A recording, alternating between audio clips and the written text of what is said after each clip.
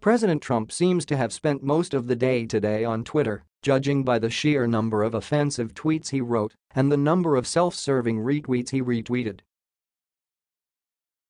Given the seemingly limitless amount of time he dedicated to social media today, one would think he didn't have a country to lead, although a good number of American citizens would prefer that he stay focused on Twitter rather than screwing anything else up with his nefariously incompetent and malicious leadership.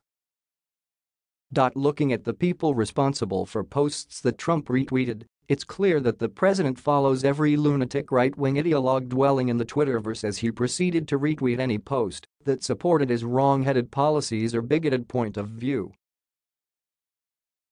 Most notably, Trump retweeted 2 posts from the nefarious alt-right internet troll and conspiracy theorist Jack Posobiec, the man responsible for spreading the ludicrous Pizzagate hoax that accused Hillary Clinton and top Democratic Party officials of involvement in a secret child sex ring based out of a Washington, D.C. pizzeria.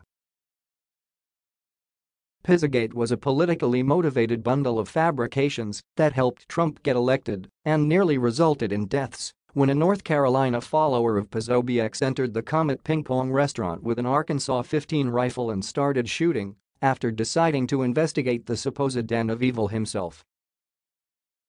While that bit of disaster alone should have persuaded President Trump to avoid retweeting the extremist posts by Posobiec, which we will spare you the offense of including here due to their vile nature, one would think that the fact that this was the same man who held up a Rape Melania poster at an anti-Trump rally in an effort to discredit the protesters would have been enough additional motivation for the president to keep his distance from the deranged right-wing extremist as possible.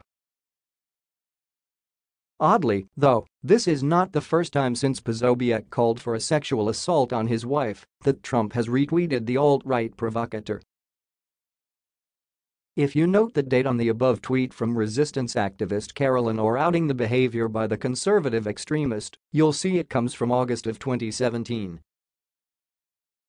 Now, a year and a half later, in the face of mass murders halfway around the globe inspired by Trump's mantra of hatred for immigrants and non-whites, the president refuses to be anything but his authentic self, an authentically racist, evil, hate-filled self bent on destroying our nation through the dissemination of the white nationalist propaganda that he consumes like Big Macs for his hideously hungry and decaying soul.